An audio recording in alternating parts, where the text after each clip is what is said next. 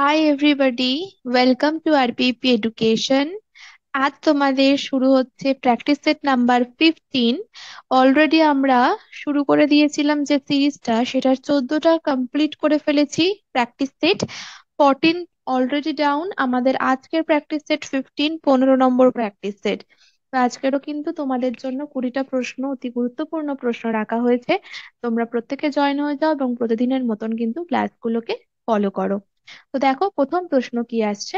প্রথম প্রশ্ন দেখো, question number 1। He deals dash cloth. He deals dash cloth, এখানে অ্যাপ্রোপ্রিয়েট প্রিপোজিশন অ্যাড করতে হবে। অফ, উইথ, ইন নাকি ফর, কোনটা এখানে সব থেকে অ্যাপ্রোপ্রিয়েট? মানে সে এখানে যেটা বলতে চাইছে যে সে কাপড় নিয়ে ব্যবসা করে বা জামা কাপড়ের ব্যবসা করে। তো ব্যবসা করা এই অর্থে যেটা হয় ডিলস এর সাথে, সেটা হচ্ছে in. He deals in cloth, অর্থাৎ সে জামা কাপড় সংক্রান্ত ব্যবসা করে। ঠিক আছে, পরের প্রশ্ন দেখো, এরার কারেকশন। এরার কারেকশন কি বলছে দেখো, the children wire playing beside the road in the afternoon. Children, তারা, বাচ্চারা রোডের সাইডে আর কি, বা বলতে পারো রোডের ধারে তারা খেলা করছে। কখন? আফটারনুন, বা যাকে বলতে পারো বিকেল বেলাতে। তাই তো? তাহলে এখানে আমাদের কোথায়, মানে কোন অপশনটা এখানে ভুল রয়েছে, বা কোন পার্টটাতে এখানে ভুল রয়েছে বলো? কোন পার্টটাতে এখানে ভুল রয়েছে? The children were playing beside the road in the afternoon, এখানে কোন পার্টে ভুল রয়েছে? এখানে দেখো ভুলটা যেটা রয়েছে সেটা বিসাইডস দ্য রোড। কারণ আমরা যখন তোমাদেরকে পড়িয়েছিলাম এর আগে, তোমাদের বলেছিলাম বিসাইডস কথাটার মানে হচ্ছে কোনো কিছুর সঙ্গে যুক্ত, মানে আর একটা অন্য কিছু। কিন্তু বিসাইড মানে কিন্তু পাশে, তাহলে এখানে রোডের পাশে বলা হচ্ছে। তো রোডের পাশে অর্থে এখানে আমরা এসটা ইউজ করব না। এস যখন হয় তখন কিন্তু কোনো কিছু ছাড়াও, এই কথাটার মানে হচ্ছে যে ও এটা ছাড়াও ওটা করে, তখন আমরা বিসাইডস বলবো। তো এখানে বিসাইডসটা রং, বিসাইড হবে সঠিক আনসার। এবারে আছে একটা idiom, cock and bull story, এইটার মানে কি? এটা একটা ইডিয়াম, এটার মানে কি? এ কম্পিটিশন বিটুইন আনইকুয়াল পিপল, অসম মানুষের মধ্যে একটি প্রতিযোগিতা, নাকি একটা আনবিলিভেবল গসিপ, অর্থাৎ একটি অবিশ্বাস্য গসিপ, বা যেটা বিশ্বাস করা যায় না এমন কিছু আর কি, নাকি চিলড্রেন্স ফেবল, শিশুদের উপকথা, নাকি একটা কোয়ারেলসাম ডায়ালগ, ঝগড়ামূলক কোনো সংলাপ। আনসার হয়ে যাবে অ্যান আনবিলিভেবল গসিপ, বা একটি অবিশ্বাস্য গল্প যেটা বিশ্বাস করা যায় না। Cock and bold story. 4। We shall never dash the poor, খুবই ইজি। আমাদের মানে গরিবদেরকে ঘেন্না করা বা হেট করা উচিত নয়। তো কি হবে এখানে?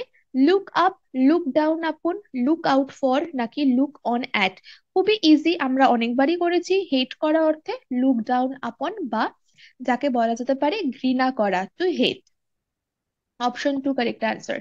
5 এর হচ্ছে আর্চিভ ইজ রিলেটেড টু, বা আর্কাইভস বলা যেতে পারে এটাকে। আর্কাইভস, আর্কাইভস এর অর্থ হচ্ছে, লিখে দিচ্ছি আমি, সংরক্ষণাগার। ঠিক আছে, আর্কাইভস অর্থাৎ সংরক্ষণাগার। তো সংরক্ষণাগার এটা কিসের সাথে সম্পর্কিত? প্রভিশন, বিধানের সাথে, অর্কার্ড, এটা বাগান, ওয়ার্ড্রপ, নাকি ওল্ড ডকুমেন্টস। তো সংরক্ষণ অবশ্যই আমরা যেটা করব সেটা হলো ওল্ড ডকুমেন্টস, বা যাকে বলতে পারো মানে কোনো পুরনো যে নথিপত্র আর কি, তাকে বলা হয়। Next, primary education in a poor country like India should be made dash. মানে আমাদের ভারতে আর কি, ভারত যেটা খুবই একটা গরিব দেশ, তো ভারতের মতো দরিদ্র দেশে প্রাথমিক শিক্ষার ব্যবস্থাটা কেমন করতে হবে? Free of cost, free, easy, নাকি ফ্রি অফ চার্জ। তো এখানে আনসার হবে কিন্তু ফ্রি অফ চার্জ। ঠিক আছে, এই দুটো কিন্তু এখানে হবে না।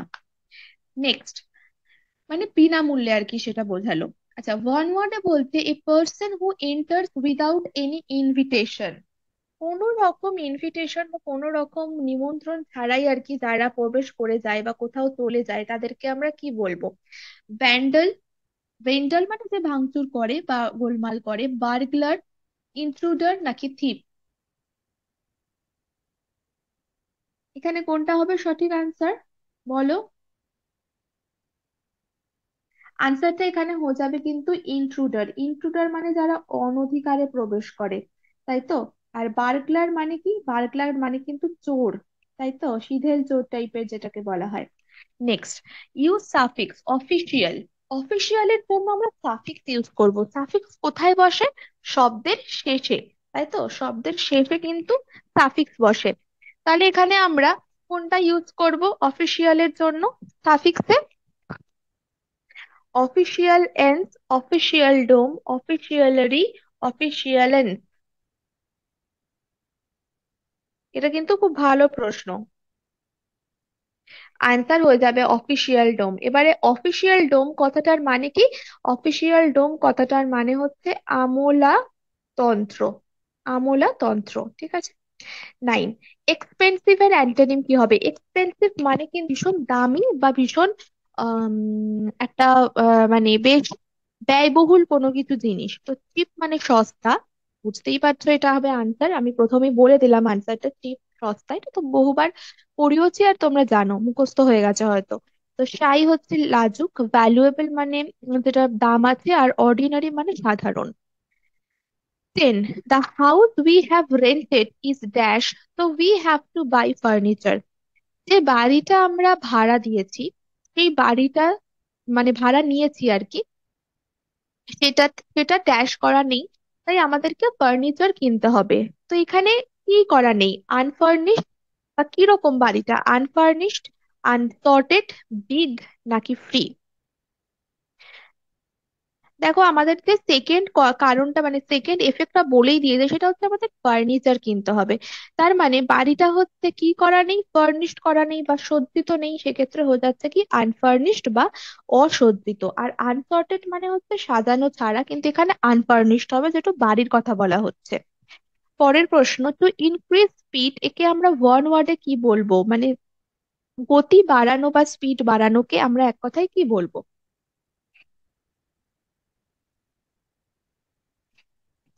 Accelerate, engrave, এনকাউন্টিং, ambition. আনসার হয়ে যাবে অ্যাক্সেলারেট। যারা গাড়ি চালাও তারা ভালো মতনই জানবে অ্যাক্সেলারেটর থাকে। তো অ্যাক্সেলারেট মানে হলো ত্বরান্বিত করা, এনগ্রেভ মানে খোদাই করা, আর এনকাউন্টিং মানে কি তাহলে? এনকাউন্টিং কে বলবে? এনকাউন্টিং মানে, দেখো এনকাউন্টিং মানে হয়ে যাচ্ছে যেটা, সেটা হচ্ছে যে কোনো কিছু আর কি সম্মুখীন হওয়া, সেটাকে এনকাউন্টিং বা এনকাউন্টারিং বলতে পারো। আর অ্যাম্বিশন মানে তো লক্ষ্য। Next, he disclosed the truth, এখানে ডিসক্লোজড এর জন্য ফ্রেজাল ভার্বকে দিয়ে রিপ্লেস করতে হবে। Disclosed, he disclosed the truth মানে সে সত্যটা প্রকাশ করেছে। তো প্রকাশ করে ফেলা বা বলে দেওয়া বা সেটাকে এক্সপ্লোর, মানে একদম কি এক্সপ্লোর বলবো না, মানে রিভিল করে দেওয়া, সেটা হয়ে যাচ্ছে গেভ আউট। গেভ আউট মানে কিন্তু রিভিল করা, কোনো কিছু প্রকাশ করে দেওয়া। 13, correction of spelling, correctly spelled word expression. Expression বা অভিব্যক্তি, এটার বানানটা সঠিক কোনটা? EXPRESSION, expression. Number 4 is the correct option. Life is not dash but it has many difficulties. এখানে দেখো, এখানে 4 ধরনের ইডিয়াম দেওয়া হয়েছে, ঠিক আছে। এবং এই 4টে ইডিয়ামের মধ্যে কোন ইডিয়ামটা এখানে সব থেকে বেশি সামঞ্জস্যপূর্ণ সেটা বলতে হবে।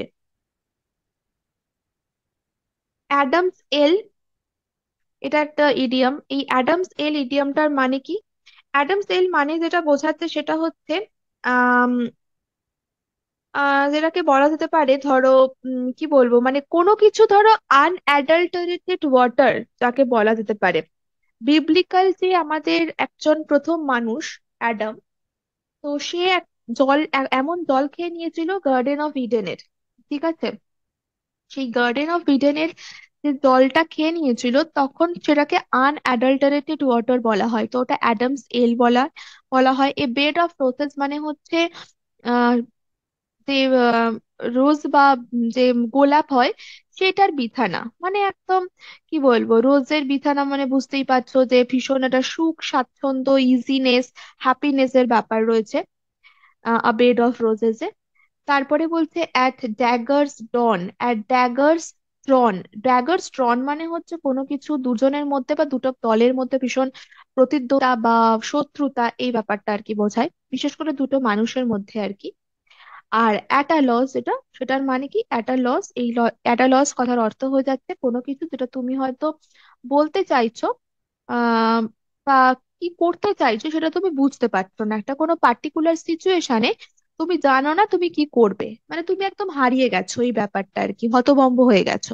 তো দেখো এখানে মেনলি হয়ে যাবে বেড অফ রোজেস, মানে জীবনটা একদমই বেড অফ রোজেস নয়, এখানে অনেক ডিফিকাল্টিস বা জটিলতা আছে।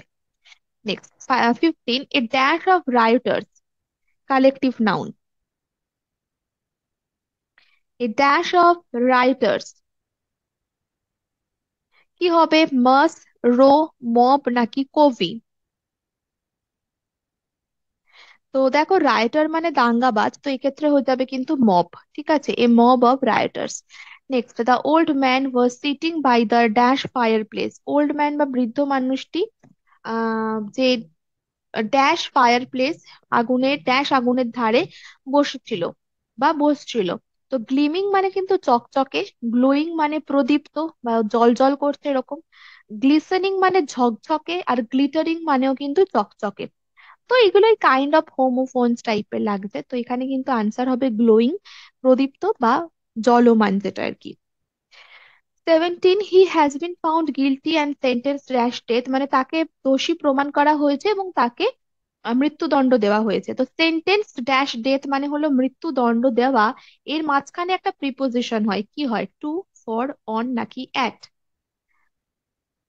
সেন্টেন্সড টু ডেথ, ঠিক আছে, সেন্টেন্সড টু ডেথ, মৃত্যুদণ্ড দণ্ডিত করা হয়েছিল। 18, ফেমিনাইন অফ ম্যানেজার, ম্যানেজারের এখানে স্ত্রীলিঙ্গ কি হবে? ম্যানেজারেস, ম্যানাগ্রেস, ম্যানেজার্স, নান অফ দিস। ম্যানেজারের স্ত্রীলিঙ্গ, অপশন ওয়ান ম্যানেজারেস, ঠিক আছে। নেক্সট 19, আ স্পিচ মেড উইদাউট প্রিপারেশন, এমন এক বক্তৃতা যেটা কিন্তু কোনো রকম প্রিপারেশন ছাড়া তৈরি হয়, তাকে আমরা কি বলবো? ডিক্লেমেশন, ঘোষণা করা। ইমপ্রম্পটু মানে তাৎক্ষণিক কোনো কিছু আর কি প্রস্তুত করা। ওরেশন বক্তৃতা, আর ইলোকিউশন মানেও বক্তৃতা। তো এখানে আনসার হবে ওয়ান ওয়ার্ডটা, এটা খুব ইম্পর্টেন্ট, বহু জায়গাতে পরীক্ষাতেও পড়ে। ইমপ্রম্পটু, ঠিক আছে, ইমপ্রম্পটু, আ speech made without preparation. Last প্রশ্ন, ইট ওয়াজ নিয়ারলি ড্যাশ ইভিনিং, ইট ওয়াজ নিয়ারলি ড্যাশ ইভিনিং। তো এখানে দেখো beyond, past R about, at ইত্যাদি বলা হয়েছে, তো এখানে আনসার হবে পাস্ট ইভিনিং, মানে প্রায় সন্ধে হয়েছে বা সন্ধে পেরিয়ে গেছে। ইট ওয়াজ নিয়ারলি পাস্ট ইভিনিং, প্রায় সন্ধে পেরিয়ে গেছে। তো এক্ষেত্রে আমরা বলে থাকি এটা, ইট ওয়াজ নিয়ারলি পাস্ট ইভিনিং। ওকে, অপশন টু। তো আজকের এই অবধি 20টা প্রশ্ন আমাদের কমপ্লিট হলো। তোমরা প্রত্যেকে কিন্তু চ্যানেলটাকে একটু সাবস্ক্রাইব করে নেবে এবং ভিডিওটাকে ভালো লাগলে লাইক করে দেবে প্রত্যেকে। তো দেখা হচ্ছে পরের দিন ঠিক সন্ধ্যে 6টায়। ভালো থেকো।